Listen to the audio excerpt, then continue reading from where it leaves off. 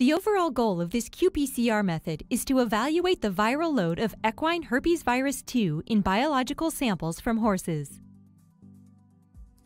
This method can help answer key questions in the diagnostic fields of respiratory disease in horses. Quantitative data are new interpretative aids for practitioners.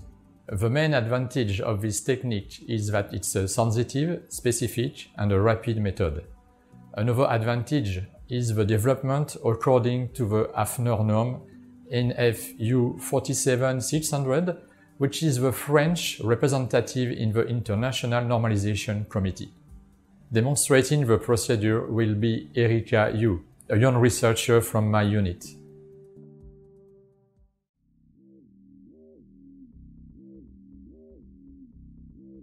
To extract nucleic acids from a biological sample of respiratory fluids under a fume hood, begin by adding 140 microliters of biological sample to 560 microliters of lysis solution and incubate at room temperature for 10 minutes.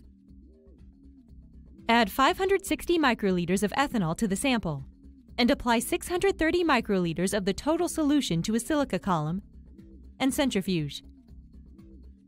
Apply the remaining 630 microliters to the silica column and centrifuge again.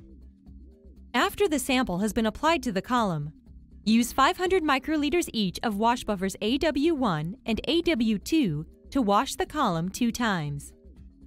Then, to elute the nucleic acids from the column, add 50 microliters of room temperature elution or AVE buffer.